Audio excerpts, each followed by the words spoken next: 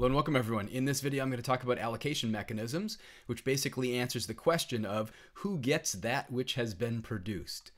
Alright, and again, here's my dog. This is just to create the thumbnail on my desktop once I save this file, so you don't need to worry about that. Here is the main reference for this lecture, especially for the examples. This is Michael Sandel's What Money Can't Buy, so the moral limits of markets. So you could find that book here, right? So really interesting book, especially if you're interested in the area of ethics and economic behavior, as is the goal of the course, and if you're interested in like morality and markets more generally. So there's a lot of philosophers, economists, and kind of thinkers in these areas writing kind of interdisciplinary stuff that's really interesting.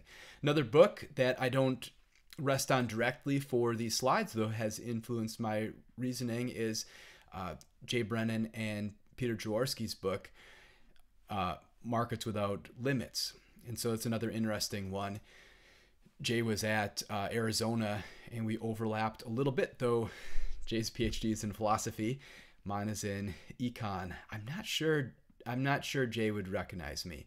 We were in a class that Dave Schmitz had taught. Dave Schmitz is one of the philosophers that I cite for a lot of the philosophy in the class. So anyway, we face choices when allocating things of value, right?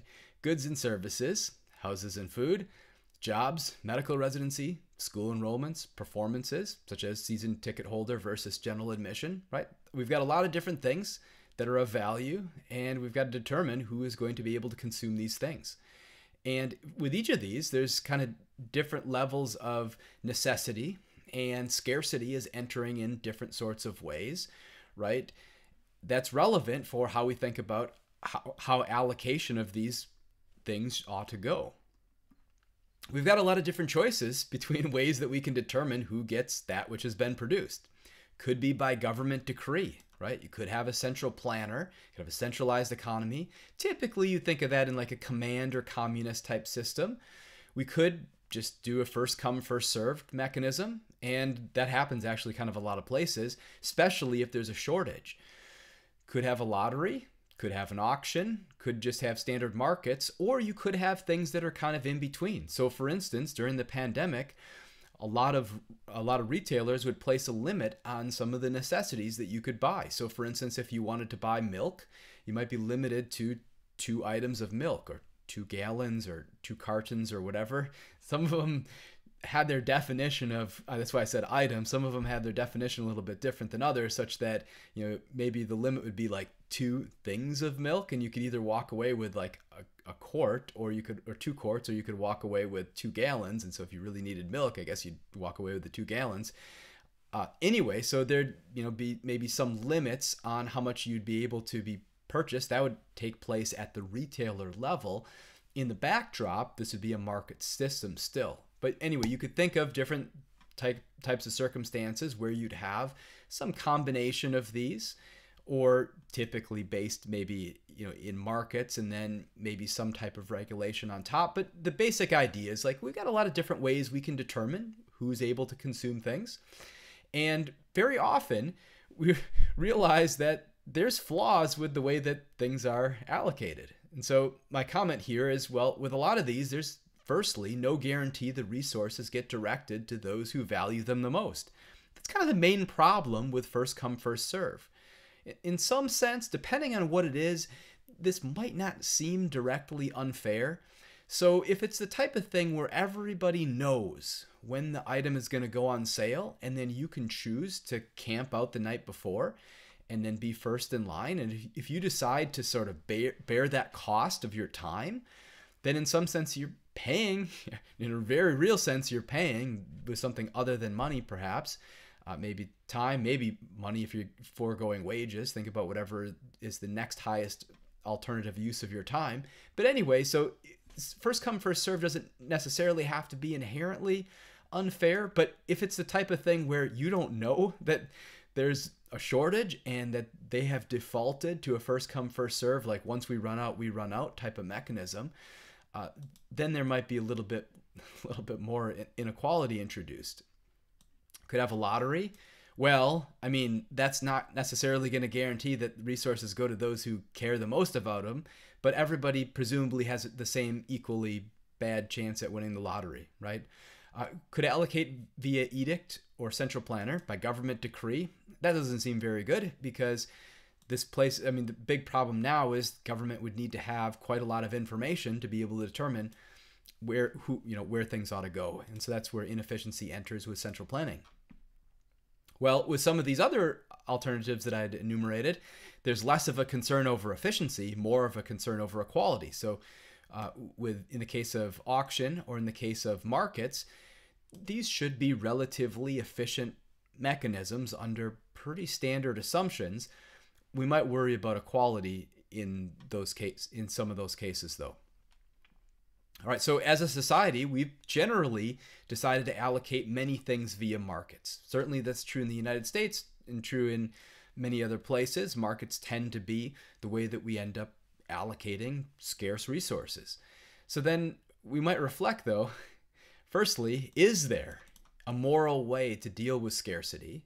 Does a moral way to deal with scarcity exist? Are markets, being one way to deal with scarcity, are markets themselves moral? Or are they amoral? Are they immoral, right?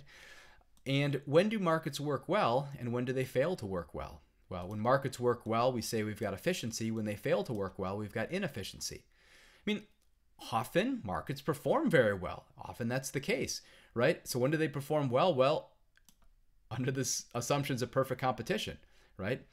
If we have a perfectly competitive market, we're going to maximize efficiency as measured by the sum of consumer and producer surplus. So markets tend to perform very well, meaning markets tend to be efficient. We could get market failure, right? And this does happen, right? We can get inefficiency introduced. This is where the market fails to produce the efficient result on its own. So when does this happen? Well, the causes of market failure are like market power. So think of like monopoly in the case of a single seller, or monopsony in the case of a single buyer. Also, you can get market failure if there's information asymmetry. So we get our kind of problems of asymmetric information, in particular adverse selection and moral hazard. Or we can get market failure when there's externalities. So if there's an additional benefits or harms that affect bystanders apart from whatever is the activity that's generating the externalities as a byproduct. So these are kind of the key main causes of market failure. And so these are situations where markets left to their own devices will be inefficient. So that's a reason to be a little bit suspicious of markets. Even so, we might still prefer markets because despite rampant imperfect information, or rampant imperfect information and imperfect competition, actually, market-based prices do a better job of coordinating economic activity than, say, a central planner would. So this is kind of hearkening back to Adam Smith's invisible hand. So the idea you can think of market-constructed prices, market-based prices, market-created prices as like the conductor of an orchestra, right? Kind of keeping everybody on the same page. And in some sense, the information that's captured and being reflected through market prices is really all we need to coordinate economic activity under a lot of circumstances, even if there's imperfect competition, meaning somebody's got some market power, and even if there's not perfect information, market prices would do a better job under most of those cases than would the central planner. Why? Well, it's an information story. The central planner just simply wouldn't have all the information about the signals that otherwise would have been captured in market constructed prices, right? Market constructed prices are saying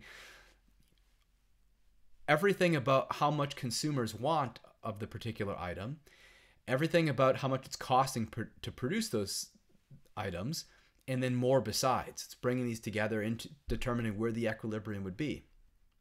That's a tall order for a central planner to be able to achieve. Also, markets are super important for freedom, right? The ability for buyers to find sellers, sellers to find buyers, and to be able to determine what to do with their resources. And for entrepreneurship, that's super important. All right, so there's another key assumption, though, that we might overlook and might realize maybe to this point in the lecture, you're thinking, well, okay, markets are good, but there's some bad things about markets too. And what about the inequality or these sorts of things that I kind of mentioned a little bit earlier? Well, one key assumption we might fail to pay attention to when it comes to thinking about the workings of markets is the decoupling potentially between ability to pay and willingness to pay, right? So think back to like principles of econ. Think about the demand curve. The height of the demand curve measured the willingness to pay, the marginal benefit for that particular item. So the marginal benefit associated with producing a particular quantity, or if we're talking about the individual demand curve, the height of the demand curve correspond to the consumer's willingness to pay for that item. That should be natural, actually, if you think about the calculation of consumer surplus, right? Consumer surplus is just the area under the demand curve, above the market price, typically a triangle, right? 1/2 base times height.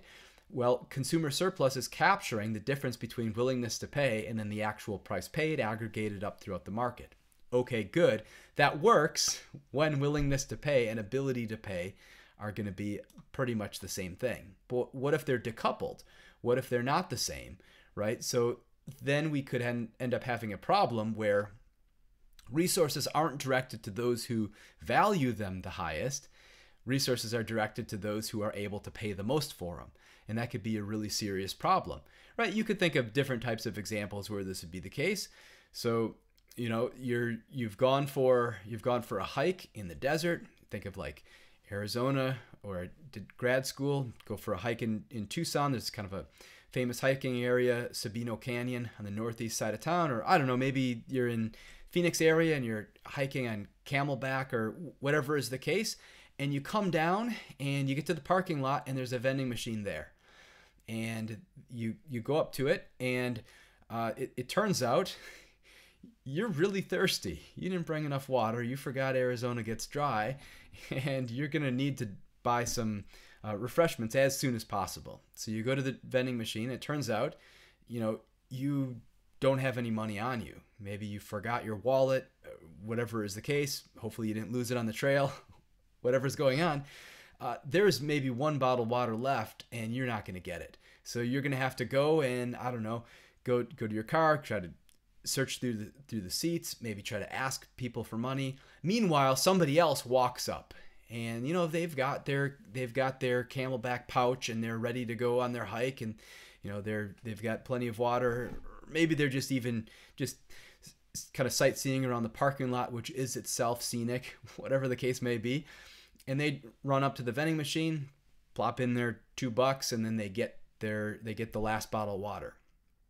Well, they had the ability to pay under those circumstances. They might not have valued that bottle of water as much as you being super thirsty.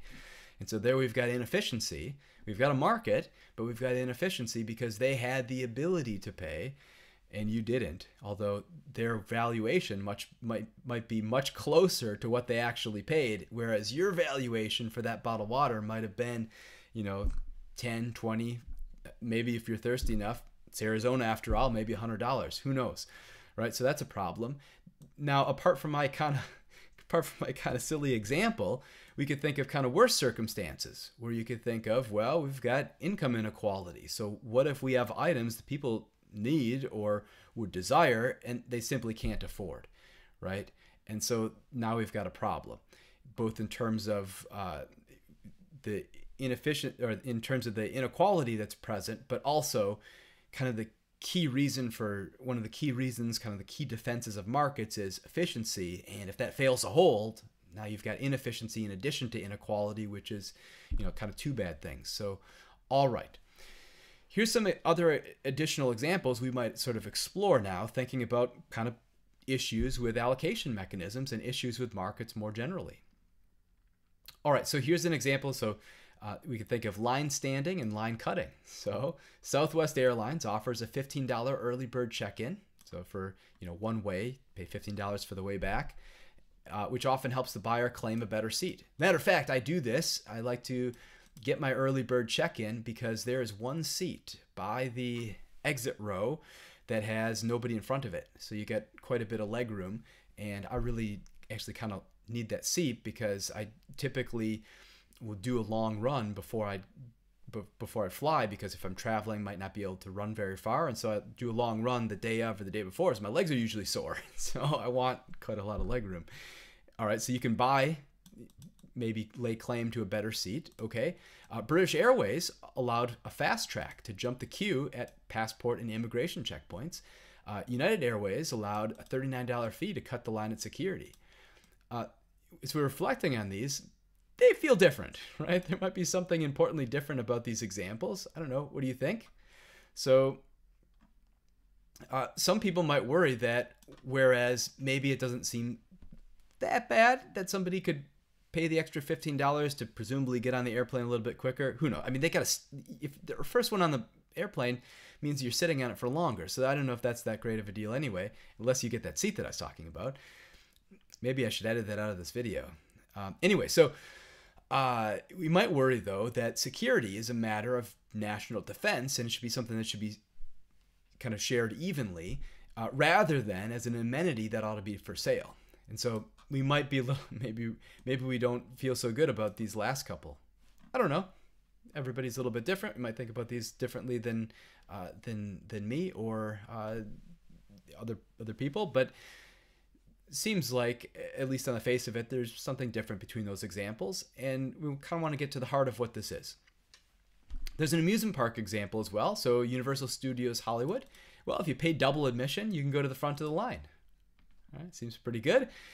Also, sometimes places that do this establish separate gates for VIP access to avoid upsetting other customers, which I think is just awesomely terrible, right? On one hand, you know this is something that's not going to sit well. I mean, you're thinking about, you're waiting in lines. These are long lines. It might be hot, right? In Hollywood, that's Los Angeles, Southern California, and people don't take kindly to other people cutting the line. And so here you're realizing this. And I don't know if this is, who knows, I shouldn't say this is Universal Studios that's actually doing this. Maybe some amusement parks, maybe it's not as hot as, I don't know, who knows. But the very fact that you'd have a separate gate to avoid upsetting other customers seems to indicate that you might be suspecting there's at least some of an issue here. So my reflection, well, does this hidden access make this better or worse? I mean, in one sense, it seems underhanded. In another, I don't know, maybe I'd rather not know that wealthier people were getting different treatment, right? Like, the way as I was explaining this, it seems not so good to hide the secret entrance for those paying extra. On the other hand, I don't know, if I'm waiting in line for a long time, I think it's probably for my own good, conditional on them letting people in ahead of me that I don't know about it, right? I would rather not. Honestly, I would rather not. If I'm in a line that's taking forever, I would rather not know that it's because other people were paying to get in front of me. All right, so here's a driving example. So we have carpool lanes for high occupancy vehicles. You can often pay a fee or a fine to ride as an individual, right? So if you ride in the HOV lane, or if you ride in, the carpool lane, and sometimes you pay a fee to be allowed to do this. So there's one of these.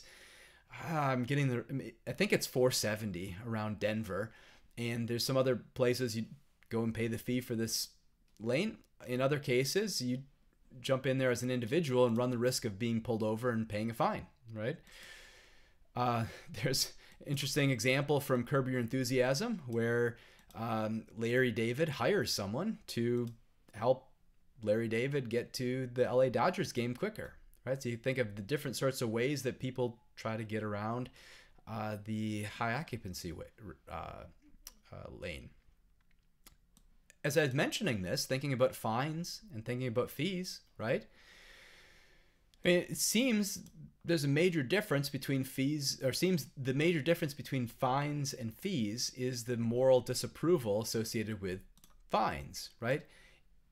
Fees seem to imply no moral content. It's just a price. It's just an additional fee. You might think it's wrong to have to pay an additional fee. I remember at University of Arizona, students had to pay an additional $25. I think it got raised to $50 to fund the recreation center. And I would go there because I realized this gym is just a way better deal for me to go as a student than like anything else in my entire life. If you were to sign up for a gym membership, it's way more expensive than what it would be if you're, you know, a student at the university. Why? Well, University of Arizona during that time, I think, was 40 to 45,000 students, and 40 to 45,000 students were not going to campus rec, right?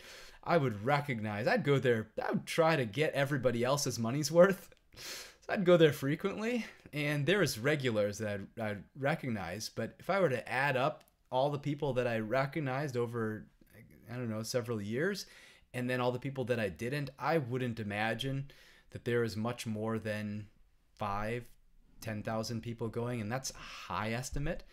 I would imagine it's probably a lot lower. All right, so we might not think that it's so good that university is doing this because a lot of people aren't using it, but if we're just thinking about it just in terms of a fee, though, the fee itself has no moral content. You know, it's just a price. You know, however, if you're paying a fine, right, fines are sort of explicitly a sanction, and sometimes with substantial moral implications, right? If you're paying a fine, you've done something wrong to incur this fine. Here's my example. So I was parking in downtown Grand Rapids. So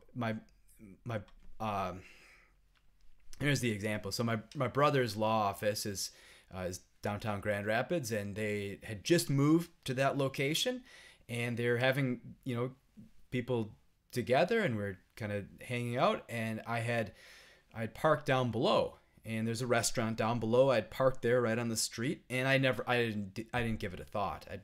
We arrived, you know, kind of in the afternoon. They're kind of getting settled in, and then you know, a little bit later in the evening, kind of getting about dinner time or so, I think it might have been like 6 or 7 or something like this, it kind of came up that, oh, you know, you don't want to park real close because you'll get a ticket. And at the time, I realized, you know, I hadn't parked there on purpose, but now I was there, and if I was going to move my car anywhere else, there was no close parking.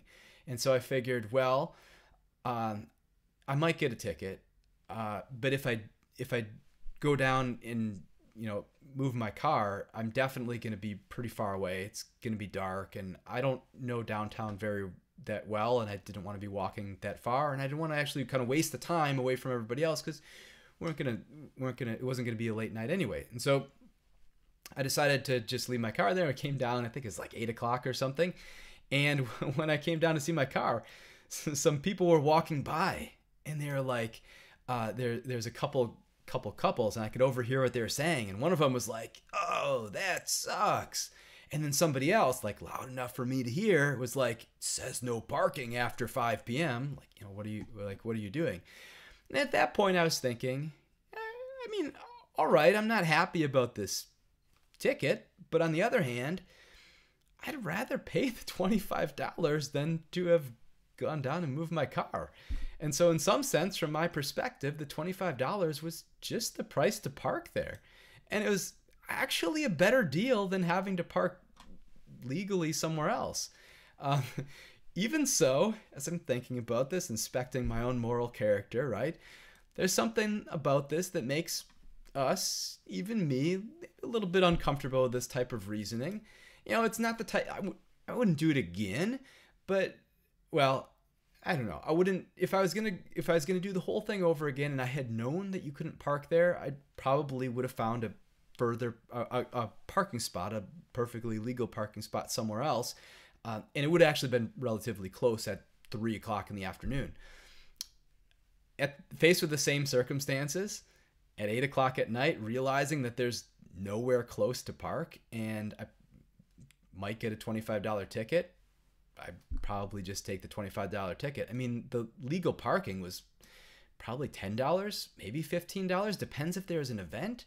I don't know. So anyway, so then the question I want to reflect on is, apart from fines and fees, does placing a price on something create additional costs, right?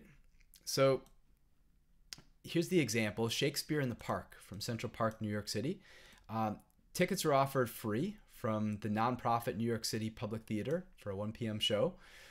people were waiting in line for hours, or they could pay somebody else to stand in their place, right? $125 a ticket, maybe, for having somebody being a line stander. And ultimately, there's some people not so happy with this practice of paying somebody else to wait in line to get free tickets is argued as not in the spirit of Shakespeare in the Park. In particular, Andrew Cuomo put pressure on Craigslist to shut down the secondary market for Shakespeare in the Park, saying selling tickets that are meant to be free deprives New Yorkers of enjoying benefits that this taxpayer-supported institution provides. Which is really interesting, because while I can be somewhat sympathetic with that view, on the other hand, tickets are going to those who value them most highly. Well, they're putting a price on something where the price was already wrong. And if they would be allocated throughout the traditional way, it's not clear that that would happen. I mean, I suppose those who'd be willing to stand in line and follow the first come first serve mechanism, but it has the same criticisms as the first come first serve that I mentioned at the beginning, which is that there's kind of no guarantee that the items are going to go to those who would appreciate them the most. Though, why would we worry? Well, maybe at $125 a ticket, we're substantially concerned that we're not having a circumstance where willingness to pay and ability to pay are closely related. All right. So on the other hand, it's a public theater, so it's a gift to the city, and maybe paying money maybe paying money for these tickets is diminishing some important feature, right? Shakespeare in the Park is supposed to be a gift to the city. There's maybe like in some public good aspect or something along those lines. And what's the problem? Well, maybe placing money on this thing that's supposed to be free actually does cheapen it in some sense. All right, so now I want to reflect kind of on the examples we've got here and then thinking about market efficiency more generally. So we know from principles level econ and from the very beginning, competitive equilibrium gives us the efficient allocation. We make assumptions about demand, right? Willingness to pay is highly associated with ability to pay. But what if willingness to pay is not a good proxy for ability to pay? What if these are different? And so now we worry that this is going to introduce not only the sort of inequality concern, but also an inefficiency concern as well. Because the argument with markets or argument for markets, one of the strong arguments tends to be, well, market created prices are going to direct resources to those who value them the most. And this means that we're going to get the efficient outcome. But what if those who value the item the most are unable to afford it, right? So another thing I want to reflect on, another question I want to pose, and this is kind of a question I want to actually leave us with after I go to the next slide, which is there such a thing as an unfair price? Some last thoughts. So why do some instances of queue jumping and line standing strike us as particularly objectionable and others not so much? So we thought about some of these. Some of these examples probably strike you as being super objectionable. Others maybe not as bad, maybe not bad at all. So one of the questions then is, well, maybe before we determine whether markets are appropriate for allocating the good, we ought to determine what kind of good it is and then how it ought to be valued. A couple other questions. So for reflection now, does building a market around a good or service change an important feature? Does introducing commerce change or create something bad as a result? On the other hand, or is it the case that these goods or services are already themselves things we find objectionable, apart from whether or not commerce is allowed, right? Kind of think about those things. So I actually got kind of 3 questions for us to reflect on.